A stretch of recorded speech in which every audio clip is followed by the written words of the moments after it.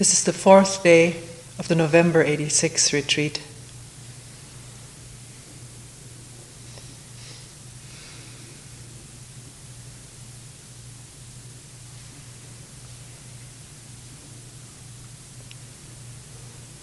Several questions have come up in connection with the talks of the last 2 days.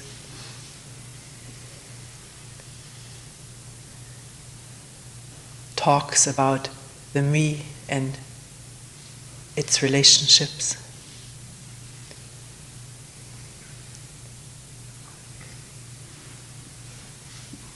One question that frequently arises is,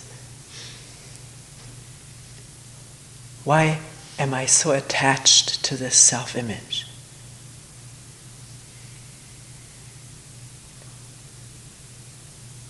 Why this incredibly strong attachment to it?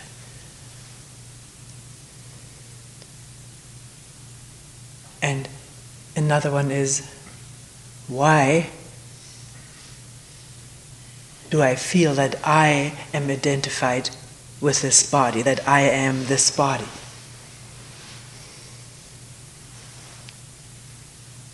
This body is mine. Body and mind.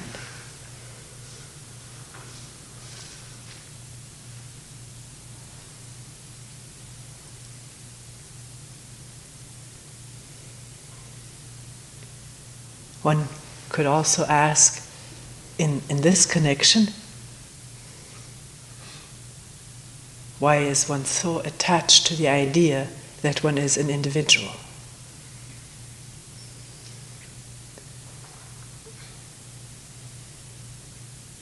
Even to question it seems almost heretical.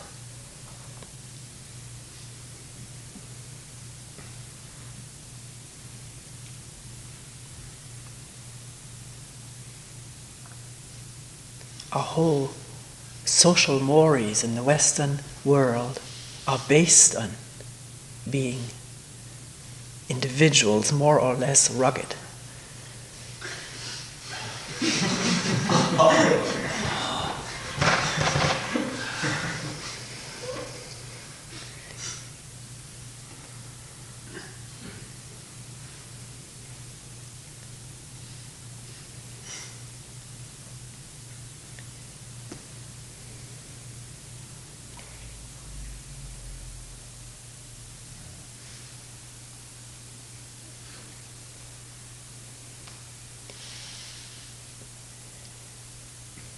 We talked a little bit previously how this image comes to be, or the hosts of images that we have about ourselves, from how we are felt about by our parents and talked about and addressed,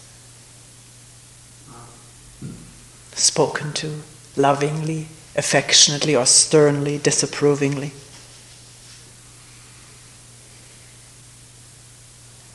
And then by our teachers, and how one begins to live up to these images, whether one is actually like that or not. When the image tells one how one is and one lives, there is a power of direction in this image. Either to spur one on to keep that way, to get better. In school there's the image of one, and the parents hold the same image that one is brilliant, promising. And this image spurs the child to achieve better grades, more acknowledgement, and do better work.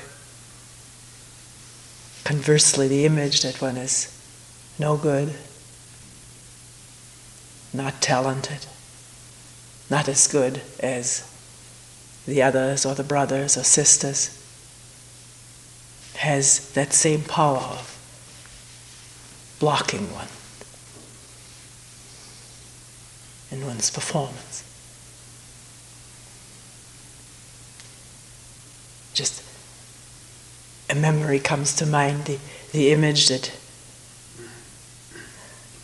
I've had and been also given, that I have no mechanical talent. Keep your hands off of this. You don't have any mechanical talent. So even up till now, every once in a while, when the typewriter doesn't work, I may look. The first feeling is I have no talent, and therefore I don't look at how something functions. The first time this struck me that I too can look at something was a revelation. I haven't done much with it.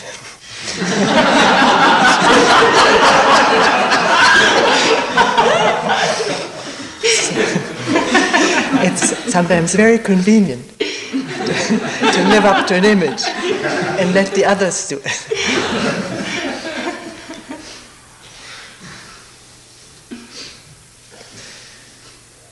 But in observing Kyle, my husband, who has this image of himself being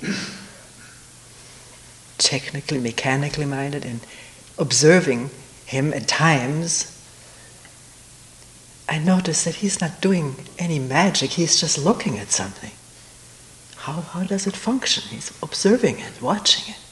Sometimes I get impatient, I feel he should fix this thing. Not just observe it.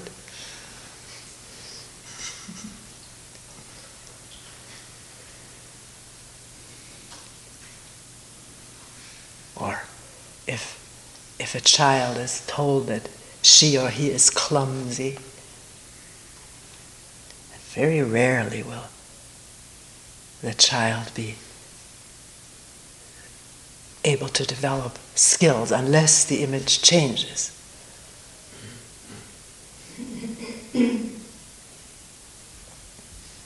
So, we think we are what others tell us that we are. And, of course, we also gather images from our reading stories. There are heroes and heroines who seem so admirable, and we imitate that. We want to be like that. Or all the media stars.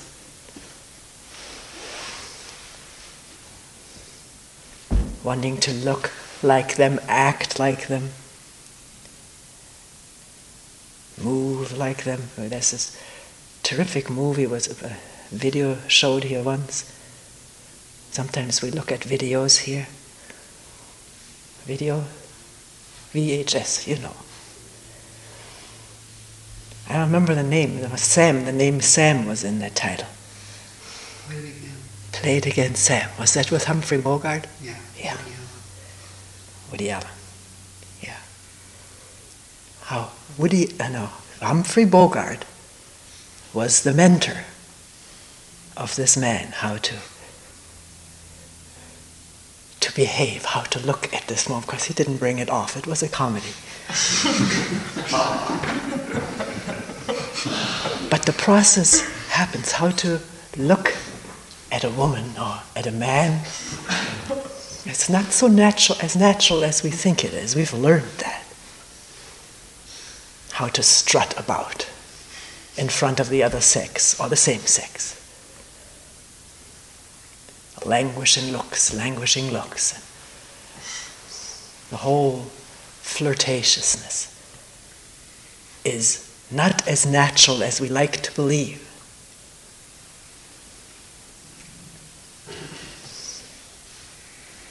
We're imitating what we've seen on the screen and in others for years and years and years, looking for models, or being affected by models, whether we look for them or not.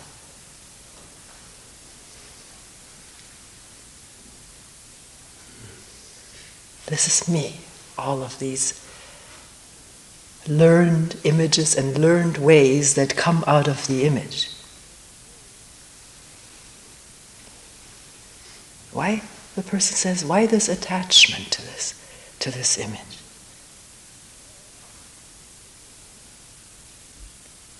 don't know either. One has to watch it. Not just engage in explanations, because then that relieves us to watch it, from watching it. Somebody has explained why it is, a psychologist or whoever, and now we can live with that explanation and we don't have to look. But if this question is real, vital to explore, we have to look at the moment that the image is threatened or flattered, boosted. And that's the moment when we don't want to look, when we're engaged in the emotion that has arisen, swamped by it, flooded by it, by the emotion that is aroused when somebody kicks the image, hurts it, offends it, slights it, criticizes it, puts it down.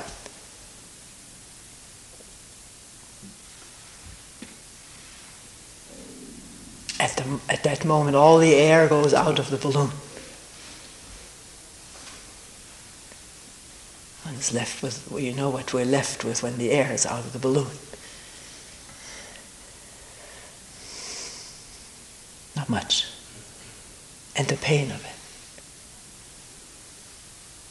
At that moment, attachment to image is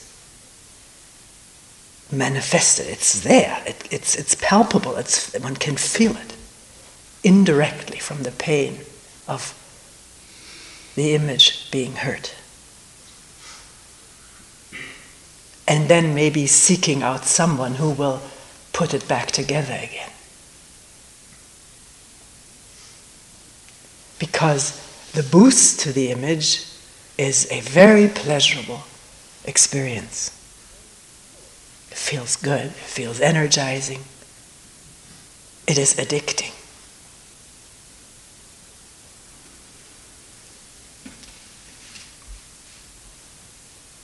To be looked at with interest by men or women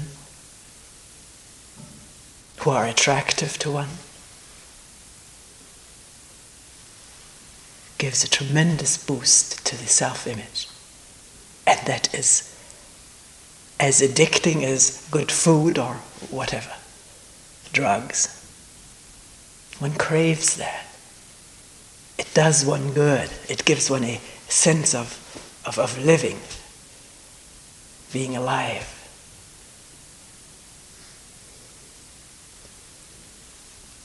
The relationship in which one may find oneself already may not have this mutual boosting of images.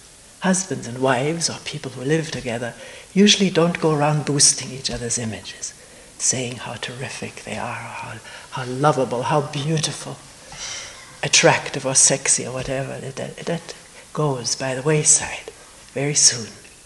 And other things happen when witnesses each other's bad moods, irritations,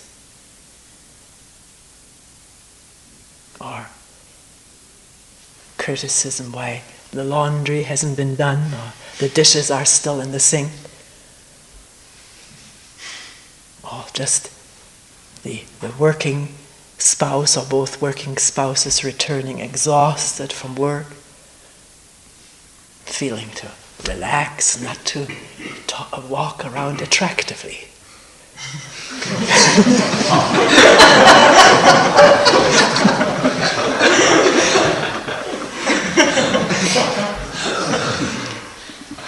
Which is the thing that then is missing, that one then sees in someone else. And then there comes the energy and the boost and the good feelings, and there is where all of one's tendencies go. I want to be with that person who does this to me. When we don't think that clearly, usually. We couch it in romantic terms of, this is where I could really love or be loved.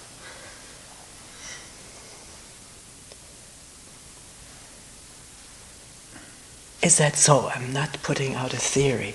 I'm talking to many people, and I'm also looking. But everyone has to look for himself, herself, as it happens in relationship, what this self, the power of the self-image is, and how addicting it is. I knew a quite famous scientist who had all the recognition, honors, appreciation, publications, and so forth that one could hope for. And yet there was a craving for more recognition. Whenever his birthday occurred, and the letters and telegrams and flower pots poured in, he was very aware that so-and-so had not written yet, or that journal had not yet brought an article about him, 60th birthday or 70th. And when it happened, that was read, and copies made and sent to the relatives and friends, as of the medals that were received. They were not only displayed very visibly, but there were photos made and sent to the relatives. And yet there was never satisfaction. It was an insatiable need.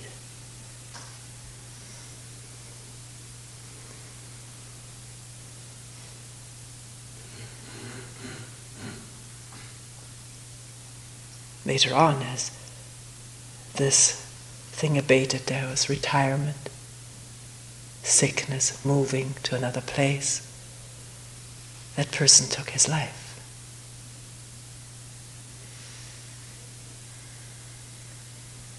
When the stuff from the outside was no longer coming, that well no longer flowing, there was nothing left inside. Nothing worth living for.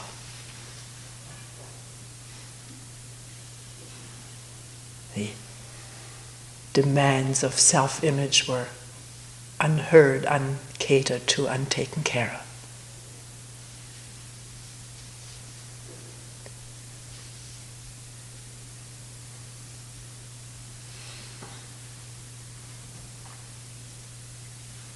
Why the attachment? Is this where we get our joie de vivre from our self-image and how it is being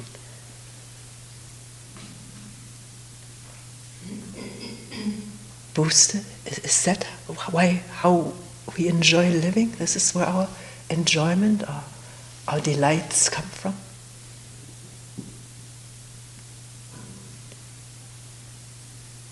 Is this all we know?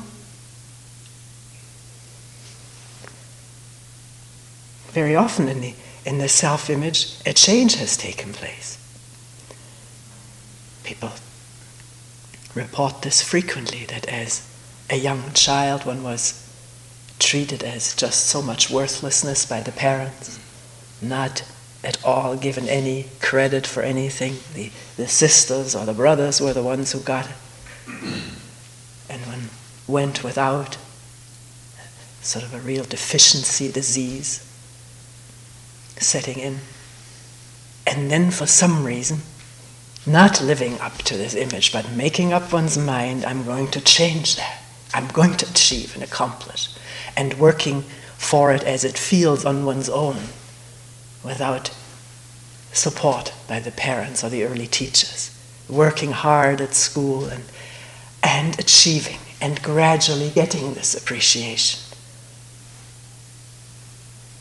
The admiration or the grades, the success.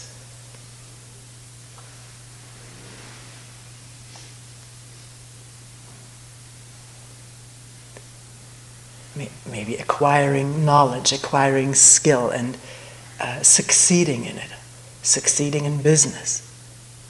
And the new image now being guarded for fear that if that is harmed, hurt, or let go of, here, maybe in this work, then I'm back to the old one. And how that feels, I know. I don't want to ever go back to that. Do you see the assumptions that the brain is making? That a good image is better than a poor image? It sure feels better. But it's no better. It's an image. It's isolation, enclosure, being on guard, protecting it, being identified with it, and one's life depending on this. And then the assumption that if I let go of this one, a bad one will come instead. How does one know? On what does one base this assumption?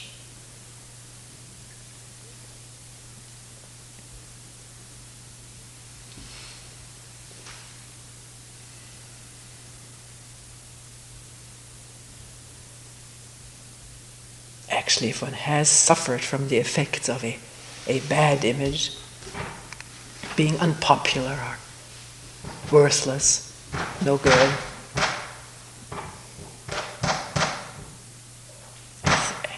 I think the craving power of the new images is that much stronger. All the suffering of earlier years, the energy of that now goes into the craving for supporting and enhancing and strengthening this new image. We talked about this mechanism of the reservoir of hurt, being alive, being reactive, wanting its just due.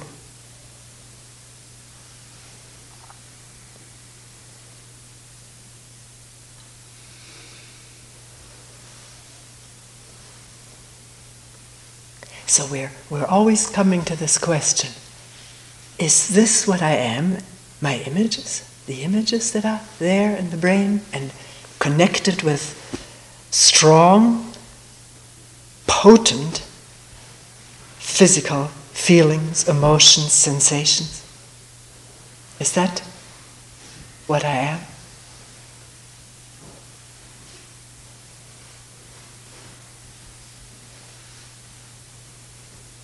It certainly feels that way, doesn't it? That the feeling runs deep. And the holding on to it runs deep because we do want to survive. As a physical organism, we're conditioned to want to survive. The brain is conditioned to keep this organism alive, surviving. We're part of a whole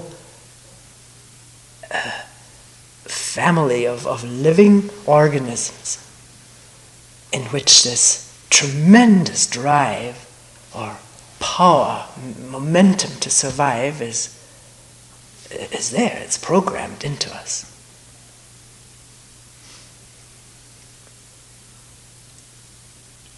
And the brain uses its same mechanisms of keeping alive the image. It doesn't differentiate whether it's real or not. No, anyway, it seems real. We all feel it's real at one time or another. My image is me. When the image is flattered, I feel flattered. Or does one see at that moment that it's an image that is responding either this way through inflation or dejection? If that is seen at the instant it happens, what happens? We have to find out for ourselves. Maybe afraid to. So many people tell me I don't want to look at that. I'm afraid. Falling apart or losing what I seem to need for living. The pleasures of images.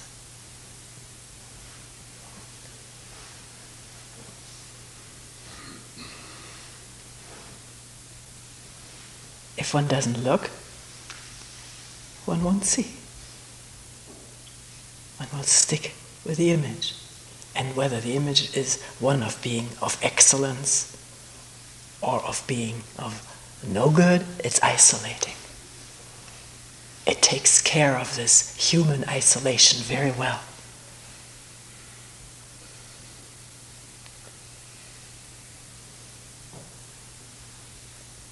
I am this way, the others are that way. Either arrogance or the opposite. Feelings of inferiority, not being part of the whole. The others being so much different, so much worse or so much better. Does one see that? When one starts opening this whole thing up and looking, one comes upon these insights. One cannot help but come upon these insights. If the questioning is serious, because one has seen the pain, has felt the pain in oneself and others. The isolation of imagery, that imagery causes in one. Having to get to the top of a business or a church, what friends does one have left? They're all rivals, they're all sort of enemies. Or in the sports. You remember last Olympic Games when a woman who had idolized the runner, they were running. She had pictures of her all over her walls in her room, and here she was finding herself in the same running with this woman, and they kicked each other or tripped each other.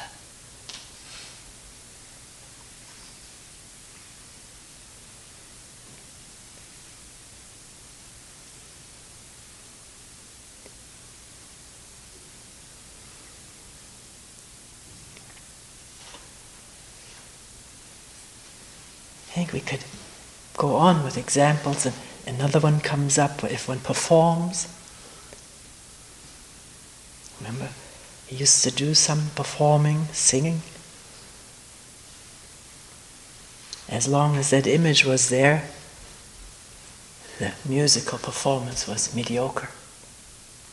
Only when the image would not be there could the music do its own thing. And even if that was so during the performance, afterwards, just like that scientist collecting remarks from people, how well one did, and so forth, and maybe waiting for a little review in the paper, and reading it over and over again. How long can one read a review? How long do people stick around after a concert to talk to one? After a while they go, and then one is left, and the review has also been read, and then what? Another concert, another performance.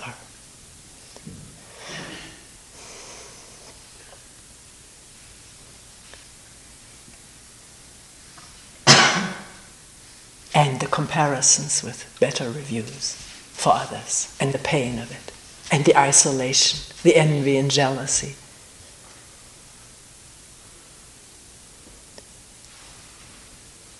And we can't say it's only in certain people. I think it's in all of us. Because we all share the same brain, the same consciousness. With that, we're coming to the question of, are we individuals as we like to think we are, meaning unique, special?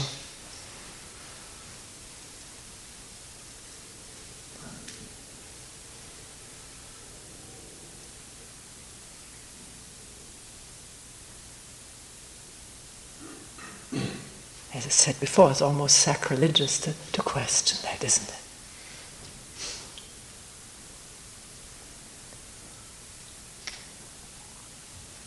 And yet we're Where do we have our opinions and ideas and knowledge from?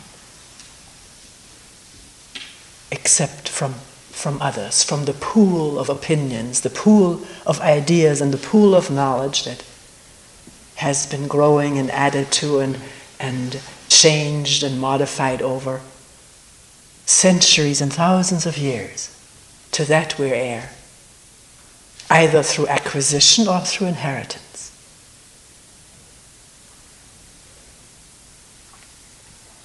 Was a genius like Mozart an individual? Did he own this musical capacity? Or was this a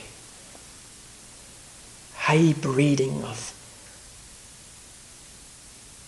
talent? I can't put it into technical terms. I'm not familiar with that part of science which deals with inheritance. Don't even know whether that's the right word. I only know the German word. Or Einstein. Or is it that here and there in a human brain, through the laws of inheritance and combination of genes and chromosomes, something pops up? Genius, a tremendous constellation in the brain. Out of the whole pool of inheritance of genes and chromosomes, parents, grandparents, and all intertwined. We are all intertwined, our genes and chromosomes. Even though each individual is unique in physiology, anatomy, or the particular combination of genes, I don't think they are two alike. In that respect, each one is different, but we're all different. As we share that. The fact that we're all different is common to us all.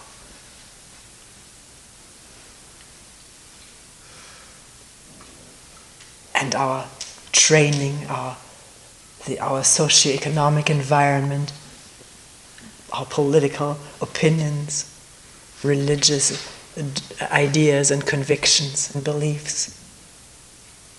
Where do we get it from? But from everyone with whom we're living. What is unique about that? About the programs that have been installed themselves in this brain. If we begin to observe our reactions and behavior, we find how amazingly programmed our reactions are. They're so mechanical, so automatic, so instantaneous. So much like, and we talked about this at length, so much like my mom used to react, or my father, or my so-and-so.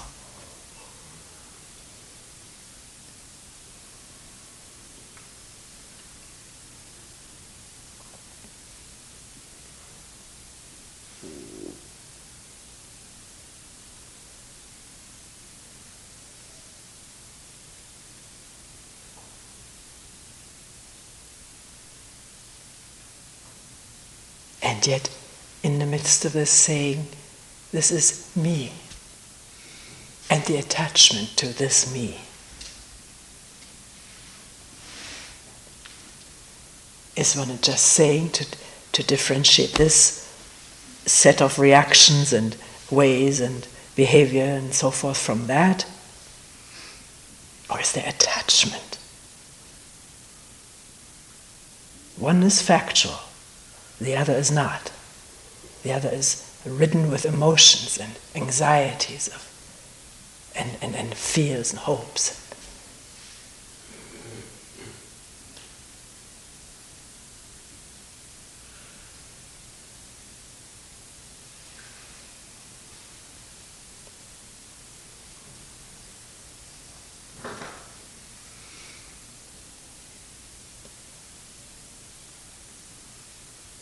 Just as one asks, why am I so attached to images of myself, I can ask why I'm so attached to my opinions, my points of view, my beliefs,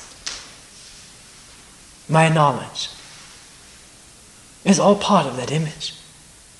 And it's part of me. I mean, if we're together talking and I put an opinion out, somebody puts an opinion out, then it's as though it was defending one's own life. One is identified with the opinion. One may even see it doesn't quite hold, but one may stick to it because it's me I'm defending. Does this have to be like that? One can ask that. And if one becomes aware of this, really becomes aware of it, what's going on, then one can drop that tenacious holding on to image and opinion. At least one can question, do I have to hold on to that? How ridiculous. And with the emptying out of that, then the separation goes.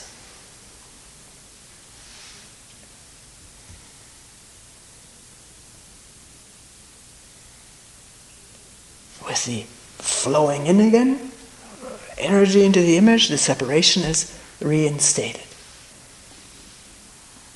Me versus you, mine.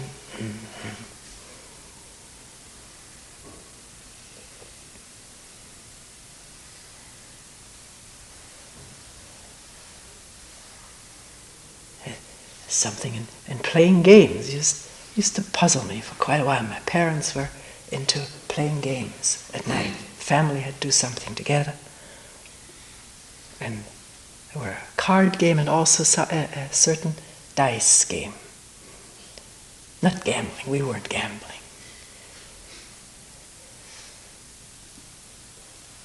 And I would be amazed how there was this tremendous attachment to how these little things rolled. It had nothing to do with any of us.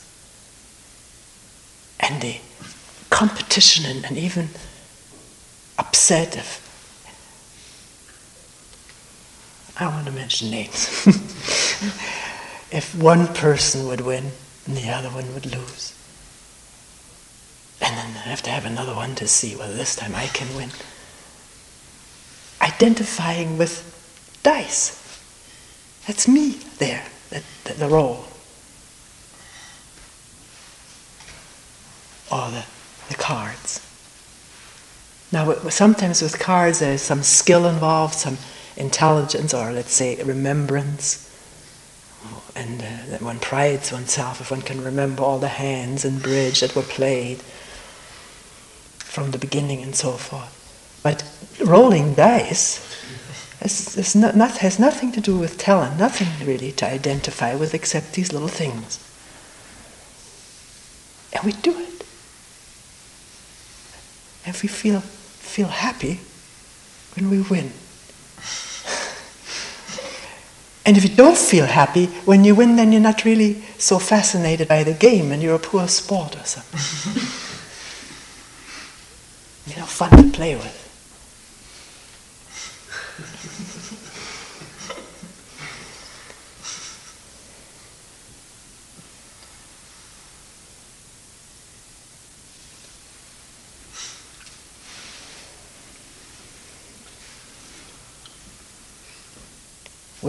Will we watch it?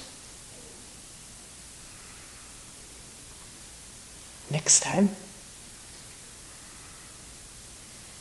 As heard? Or the rush of energy from being liked, looked at approvingly or desiringly? Will we watch it? Not watch out, it's dangerous, but see what happens. Out of interest. We're here, we're looking at this stuff. We're doing this kind of work. How far are we going to take it? I think that's a good question. how far we're going to go with it. Up to a point, and then no more looking, leaving things untouched which are too threatening to interfere with or to observe, because observance is interference. If a tremendous drive going and one watches it, the energy changes.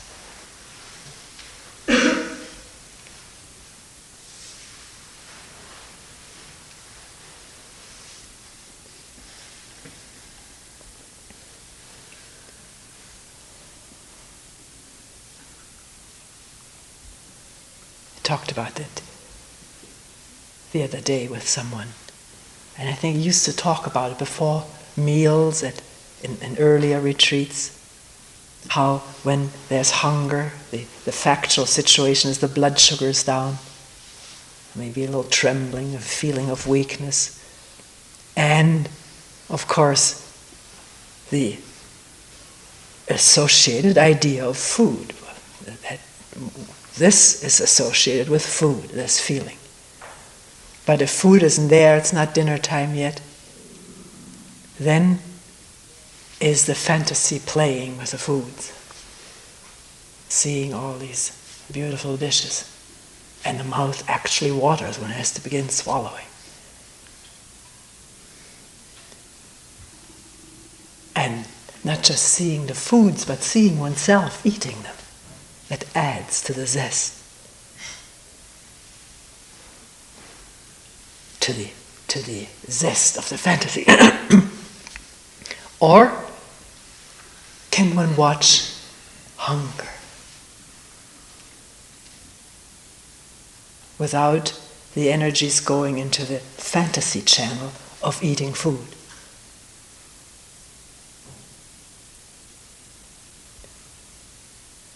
Watching hunger. And not calling it hunger, because that's too much of a concept. It has too many ideas associated with it. Watching what is there and has a tremendous driving force, now being just been with. And then the energy of attention and the energy of the driving force are not two different energies anymore. There's one energy gathering in awareness.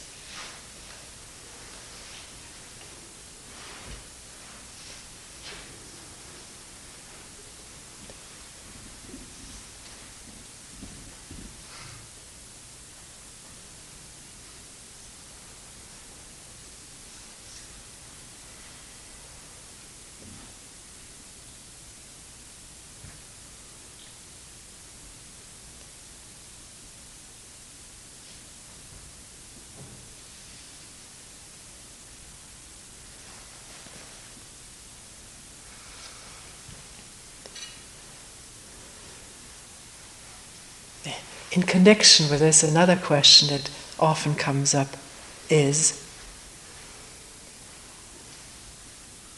can I really trust myself to do this work? Or can I really trust another in relationship?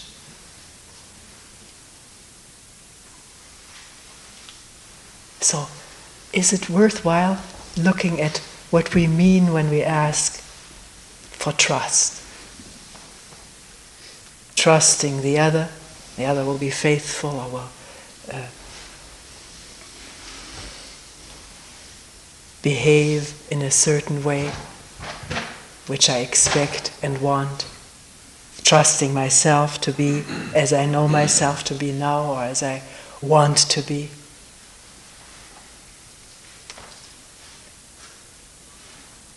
Isn't this trust in oneself and in others also connected with image?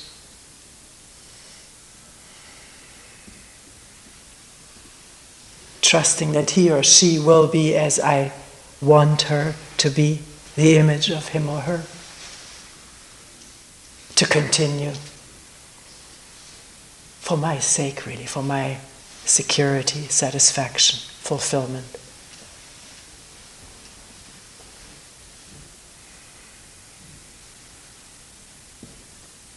how can one trust an image? And since, or if, we're all beset by images, how can we trust each other? Because images may change.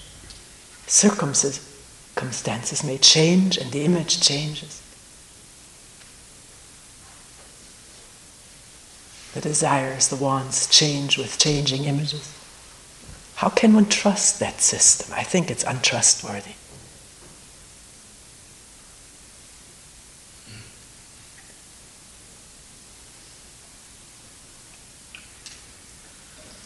The me, the self, wants to trust itself. How absurd. It is fickle. It's made up of past experiences, remembrances, ideas, subject to influence from the outside and from the inside.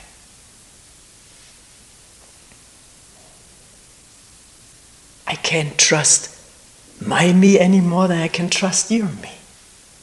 Why should I? If I do, I'm in for disappointment and anger, grief.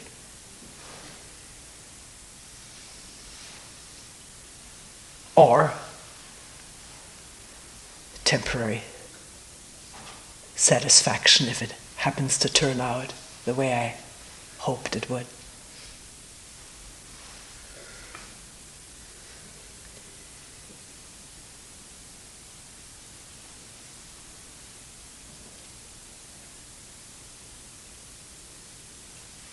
There is no clear seeing, there is no intelligence. Not meaning the intelligence of thinking, but the intelligence of seeing clearly. That's only there when the me does not interfere with its images and ideas and knowledge and so forth. Then the view is open, unobstructed and clear. And that needs no trust. It functions.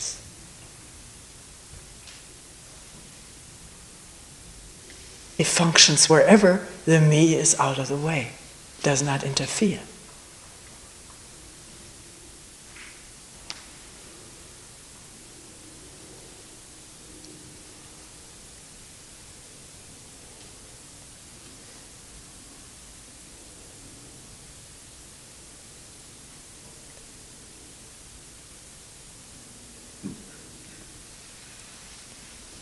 But the me does not see clearly. It sees according to what it wants, according to its images. And therefore it cannot possibly be trusted.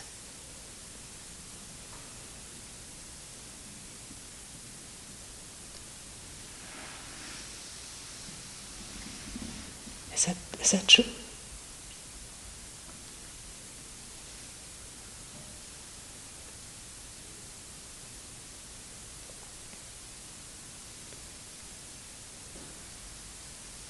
All our disappointments chronicled in poems and drama, plays. How could she do that to me? How could he have done that to me? Leave me for another.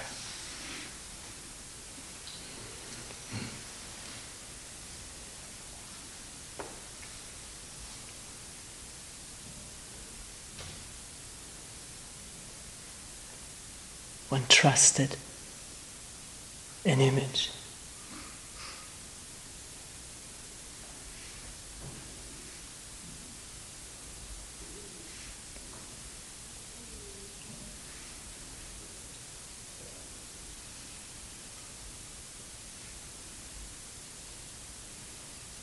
And the image is not the real person. What is the real person? What am I without images? Will we ask that and watch the images?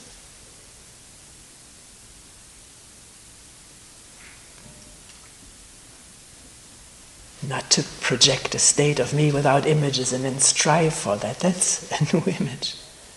But questioning, what am I without images? And not withdrawing in fright. Because there may be something horrible expecting me. You don't know. This work,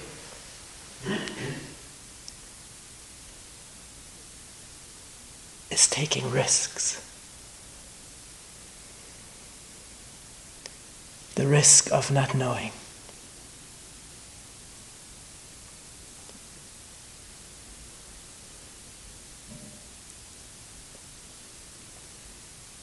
Not acting on known assumptions which may be completely fallacious.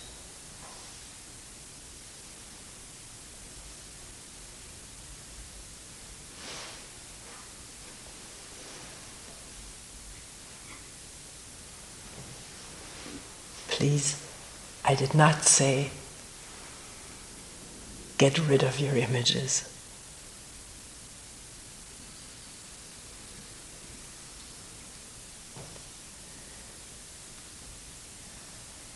But what am I without images? I don't know. I have to watch what I am. What I think I am. And that I watch sitting alone and in relationship. The two go hand in hand.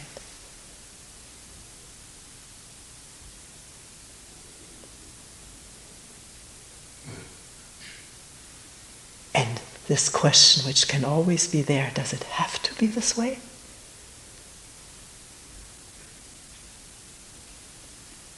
Does this habit have to go on?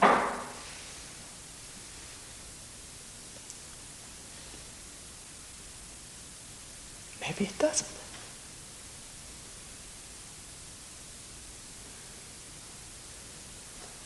One has to find out.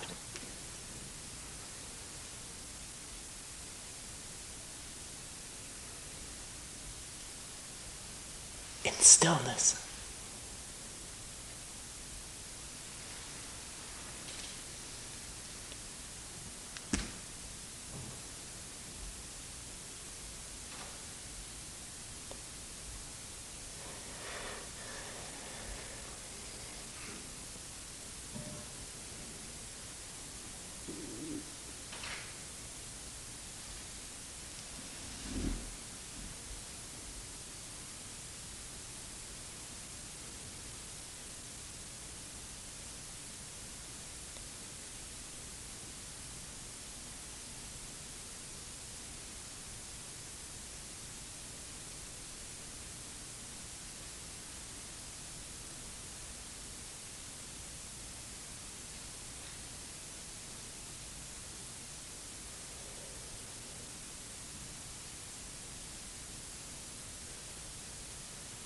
We will end here for today.